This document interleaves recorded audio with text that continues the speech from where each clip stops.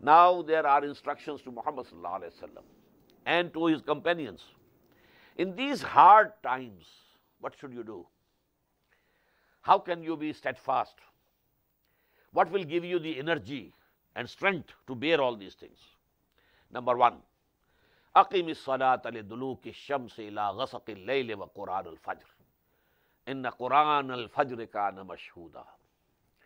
Keep this prayer established from the time when the sun declines to the darkness of the night. Now this Salatul Zuhr, after the sun, it just starts getting down. And now Zuhr, now Asr, now Maghrib and Isha. 4 prayers. لِدُلُوكِ الشَّمْسِ إِلَىٰ غَسَقِ اللَّيْلِ, till the night becomes fully dark.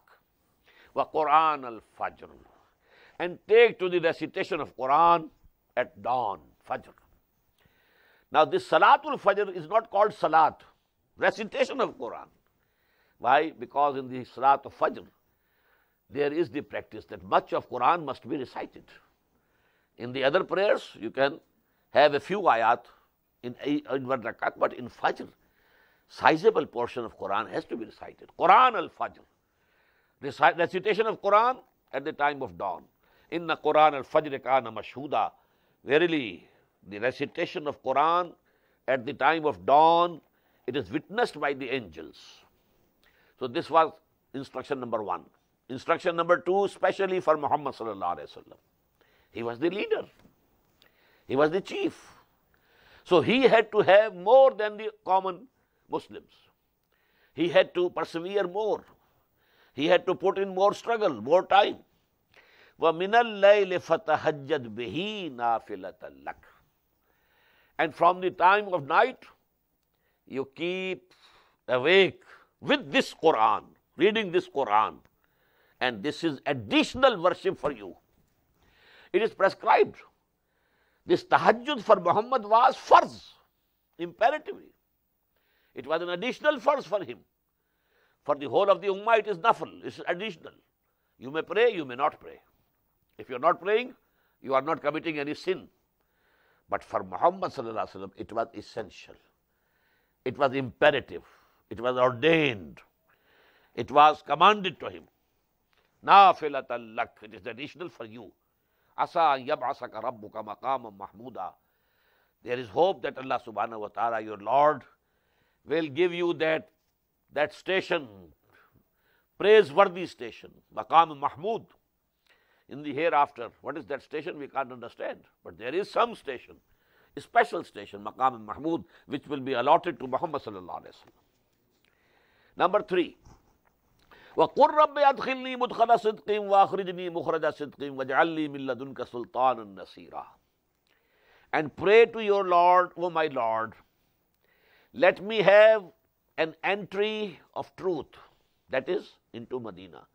Now this ayah is actually, it is coming, events cast their shadows before.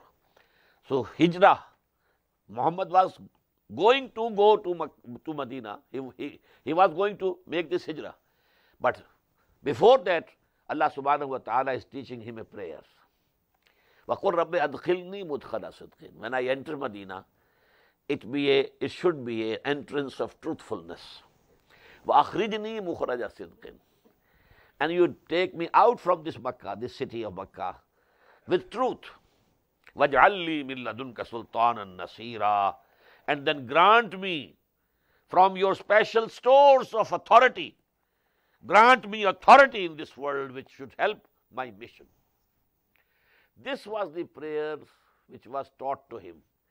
And we know Allah subhanahu wa ta'ala, when he taught this prayer, actually he had accepted the prayer already. It was decided by him that when Muhammad enters Medina, he will be entering like a king. People at Makkah were, bent upon killing him. And Makkah at only 300 miles, less than 300 miles north of Makkah. The other city is Medina. Yasrib, it used to be called. And there the people are, waiting for him to come, to say him the welcome.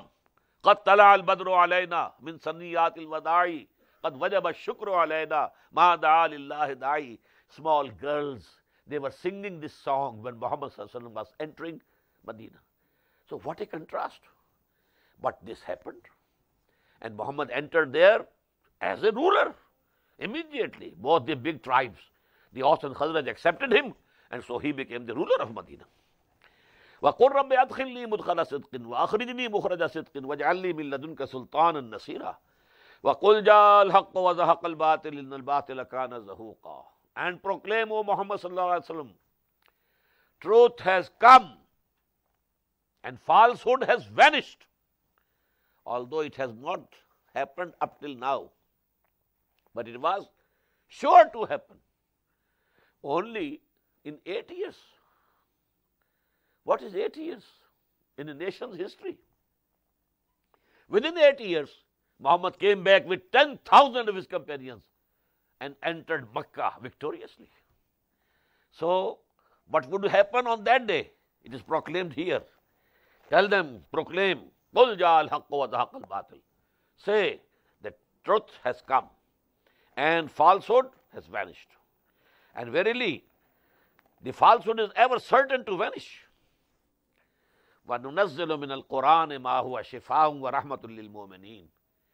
And we are sending down from Quran these ayat, which are remedy, healing for all the diseases of the chest and heart, haughtiness, love of wealth, love of power and authority. These are the things, these are the diseases. For that, Quran is shifa. وَنُنَزِّلُ مِنَ الْقُرْآنِ مَا هُوَ شِفَاءٌ وَرَحْمَةٌ لِلْمُؤْمِنِينَ. And a mercy for the believers. وَلَا يَزِيدُ الظَّالِمِينَ إِلَّا خَسَارًا. But it doesn't increase the evildoers. But for them, there is loss because they are not going to accept Quran. وَإِذَا أَنْعَمْنَا عَلَى الْإِنسَانِ أَعْرَضَ وَنَأَىٰ بِجَانِبِهِ. And when we bestow our blessings on a human being, then he becomes arrogant. Now he is not listening to us. He has ample food, everything to eat, everything he has of necessity. Now why should he call us? Why should he pray to us? But when, on the other hand, وَإِذَا مَسَّهُ الشَّرُّ, when some affliction comes on him, كَانَ يَئُوسًا. Now he becomes absolutely disappointed and totally despaired. These are the extremes of human beings. Usually the human beings, they oscillate between these two extremes. قُلْ كُلٌّ يَعْمَلُ عَلَى شَاكِلَتِهِ. Say, O Muhammad sallallahu alaihi wasallam, all are working according to the personality structure that they have. What is shakila? Pattern, shakila, pattern. And this pattern for every human being is fixed by two things. Hereditary factors which he has have through the genes of his parents, father, mother, grandfather, grandmother, and so on and so forth. The genes, they give a pattern to his structure, to his personality. And number two, the environment in which he has lived, the country, the society. What's the structure of the society? What are the values? What people think? All, and what education he got. These two things combined together make a shakila of a person. His personality structure is there. Now, with this personality structure, either he turns his head towards Allah subhanahu wa ta'ala and face, and he strives for good, or for bad. The free choice remains there, but he cannot outgrow his skin. He will remain limited to the shakila. The shakila will remain with him. But he can pursue good through this shakila, and he can pursue evil also through this shakila. قُلْ كُلٌّ يَعْمَلُ عَلَى شَاكِلَتِهِ فَرَبُّكُمْ أَعْلَمُ بِمَنْ هُوَ أَهْدَى سَبِيلًا.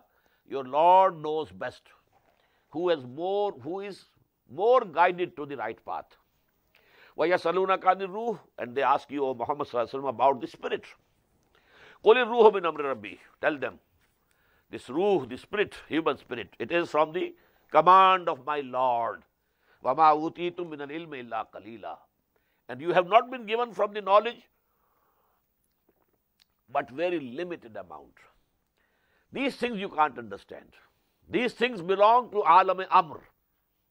You can understand alam-e-khalq, this material world. You can learn, you can understand, you can use, you can discover the laws governing this physical world, material world. Then you can exploit different form of energies which are available here. But that alam-e-amr, where there are angels, human spirits, all these things, you are beyond your perception. You can't perceive, you can't conceive. وَلَئِنْ شَئْنَا لَنَذْهَبَنَّ بِالَّذِي أَوْحَيْنَا إِلَيْكَ ثُمَّ لَا تَجِدُ لَكَ بِهِ عَلَيْنَا وَكِيلًا. O Muhammad sallallahu alaihi wasallam, had we wished so, had we willed so, we could take away from you that which we have sent down to you in revelations. This Quran we have sent, and we have collected it in your chest, in your heart, in your brain. But this is our authority. If we want, we can take it back. ثُمَّ لَا تَجِدُ لَكَ بِهِ عَلَيْنَا وَكِيلًا. And then you will not be able to find for you any guide against us that he can force us to give it back to you. Our authority is final. إِلَّا رَحْمَةً مِّن رَبِّكَ. But this cannot happen due to the mercy of your Lord. إِنَّ فَضْلَهُ كَانَ عَلَيْكَ كَبِيرًا. Because his bounty over you is very great. And the biggest, manifestation of that bounty of Allah subhanahu wa ta'ala on you is this Quran.